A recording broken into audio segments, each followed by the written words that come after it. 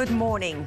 A lawsuit being filed on behalf of the man in the back of an Okaloosa County deputy's cruiser when the sound of an acorn falling led to shots being fired. Civil rights attorney Dewitt Lacy is holding a news conference as we speak, saying how they have new video of the incident to release.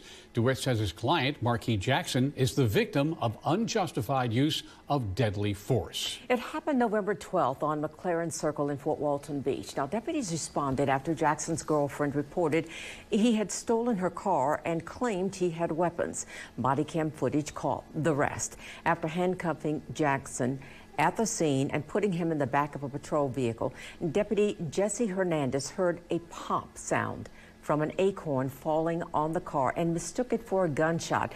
As a result, the sheriff's office says Hernandez and another deputy fired their weapons into the car.